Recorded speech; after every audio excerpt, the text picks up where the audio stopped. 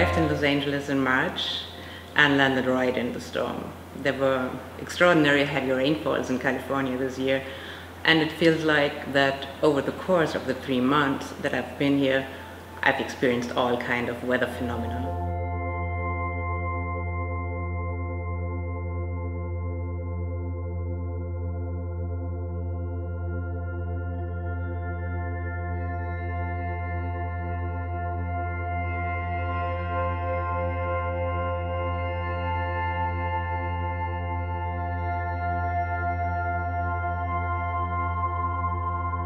When you come from Europe, you know that there is a certain light in California. What I was not aware of is that all other weather conditions here can feel very intense too.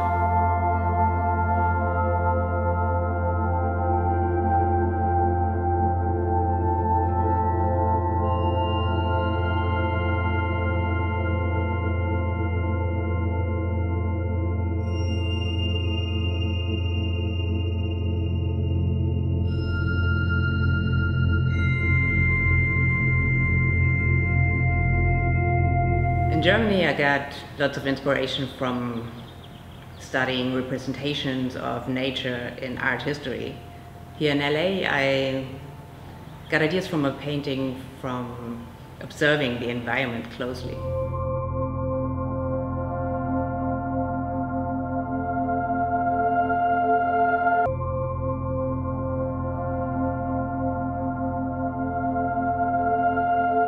I usually start my day with a walk at the ocean. Besides the rain, I experienced the fog. And fog here means endless fog. It really embraces everything.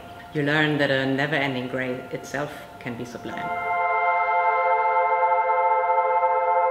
When returning to the apartment, I usually allowed myself watching 10 minutes of a local news every day, where this year's exceptional weather conditions were kind of a non-stop topic. And amid images of floods and landslides, and when the rain does not end, you start asking questions.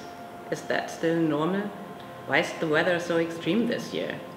Is there a relation to climate change, or is it a kind of natural cycle?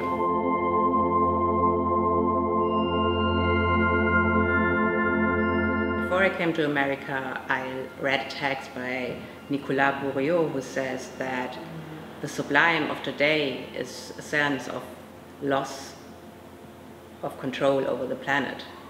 I got back to that thought quite often here, and in my paintings and my photographs, I have developed an aesthetic that has something to do with that.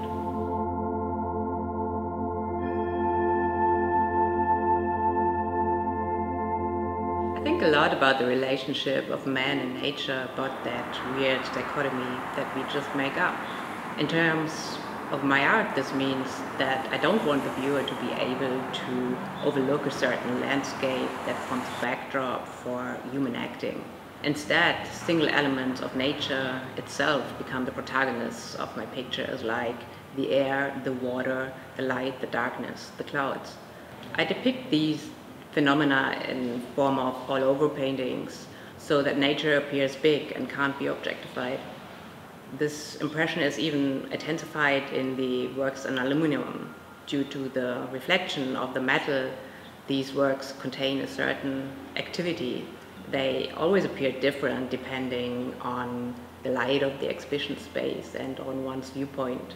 By doing so, they can't just be overlooked. The viewer has to understand himself as a part of something that, in the end of the day, I think will be stronger than us.